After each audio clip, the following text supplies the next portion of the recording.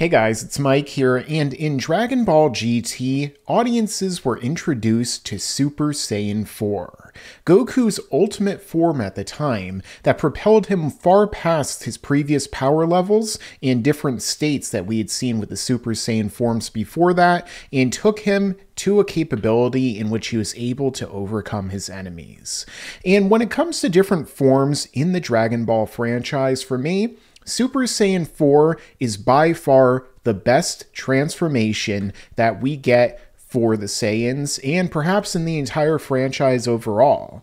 And I'm going to be going in depth and explaining exactly why that is, not only in terms of the design, but also in terms of its origin, and of course, also how it compares to some of the other forms that we see in the franchise. So let me get into that right now. Now, Dragon Ball GT, of course, is kind of a contentious series when it comes to many fans. People often disregard it as being non-canon, as something that doesn't matter. You know, Dragon Ball Super is a million times better, and so on and so forth. But when it comes to Super Saiyan 4, this is usually the thing that pretty much everyone overwhelmingly agrees on, that this is the best thing from the Dragon Ball GT series, perhaps, that it is something that most fans would not mind at all seeing it be canon in Dragon Ball Super in the current continuity. And if somehow Goku, Vegeta, Gohan, or so on were to be able to attain this form, people wouldn't mind if it didn't necessarily line up with the other canon, or, you know, it'd probably start a whole canon debate in of itself. Oh my gosh, Super Saiyan 4 is canon in Dragon Ball Super. Does that mean Dragon Ball GT is actually going to happen? Oh my god.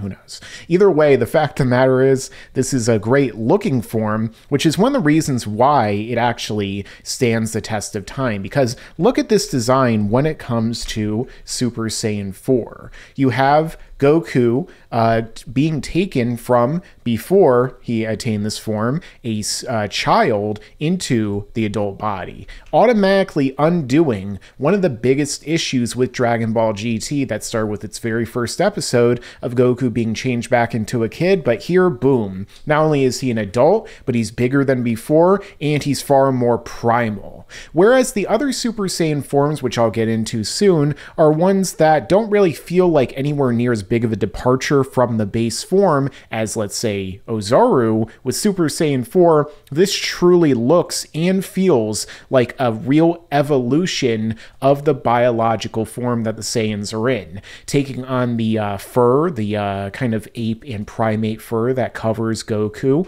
Or when it comes to others, we also see Vegeta get this form, and just look how awesome Vegeta looks in this. Not only does he for some reason get magical leather pants that show up with this belt and, you know, gloves and stuff after he transforms, but also just look at, you know, the fur, how it complements his muscles, how it makes him look even more badass and manly than it did before. Look at, you know, the eyes. Like, basically it looks like they're almost wearing kabuki theater eyeliner, which was actually the inspiration in part for the design. The hair becomes way more lengthy, akin to Super Saiyan 4 or Super Saiyan 3, and also it still retains their initial coloration. Of course, with Vegeta, his hair goes back and forth between being black and brown in the anime, trying to give him kind of a differentiation from Goku and other Saiyans, but it just looks awesome, badass, primal, and feels like another true evolution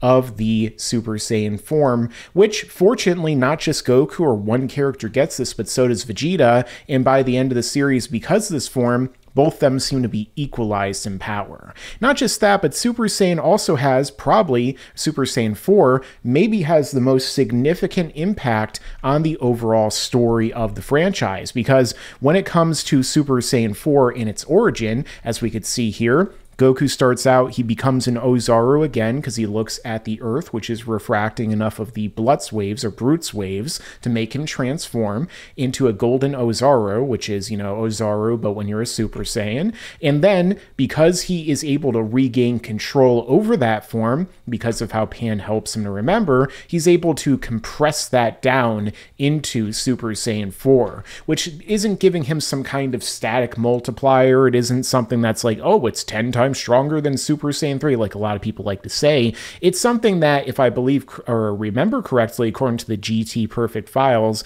as much as you may want to count guidebooks and stuff like that, I'm always kind of on the fence about that because of videos I talked about in the past. But it brings their potential, their power out to its absolute physical maximum. So Goku doesn't need any other forms, nor does he get any other forms after this in Dragon Ball GT. He just gets Super Saiyan 4, which makes it that much more impactful and important because it's able to help him against every single villain that he fights. It's able to help him to defeat Baby, the greatest villain in the Dragon Ball GT series and one of the best ones in the franchise. It's able to help him to defeat I would say Super Android 17, but he was able to kind of beat him because of plot hacks. But nonetheless, it helps him and Vegeta, when they power up to Super Saiyan 4, to get the advantage against Omega Shenron. And let's not forget, for example, with the ultimate fusion of these two together, in perhaps the coolest fusion of all time, which is Super Saiyan 4 Gogeta. I mean, look at this awesome transformation. The original time in like a quote-unquote canon story, I guess you could say, that Goku and Vegeta fused together back when GT was actually an official continuation, and the best version of Gogeta, which for me, Gogeta was always the coolest fusion of them. I know that there's always the whole thing about Vegito versus Gogeta. I prefer Gogeta, and he looks that much more awesome in Dragon Ball GT in this form than he ever did even in Fusion Reborn. Fukatsu no Fusion. Very similar to Fukatsu no F, where they introduced another Super Saiyan form, a God form in fact, which was an expansion of another God form, which again, that's another thing that I should probably mention here with regard to Super Saiyan 4, how it compares to all of the other transformations. I mean, just look at this little fan art that somebody made that looks great, and shout out to them, where it really just stands apart compared to like the newer forms that we get in the franchise, like Super Saiyan God, where Goku doesn't get bulkier, he doesn't look like he really evolved, he just, you know, gets thinner, leaner, and has red hair and kind of a fiery aura. Whereas look at Super Saiyan 4 by comparison. That looks like a real God form to me, a real true primal evolved state for a Saiyan. And compare Super Saiyan 4 to all of the other transformations we've gotten. Super Saiyan, which sure, it looks cool, but it just makes Goku a little bit bulkier, changes his eye color and his hair color. Super Saiyan 2 is basically an extension of that. Super Saiyan 3 looks maybe closest in terms of being primal to this because he loses the eyebrows, grows longer hair, becomes the bulkiest of yet.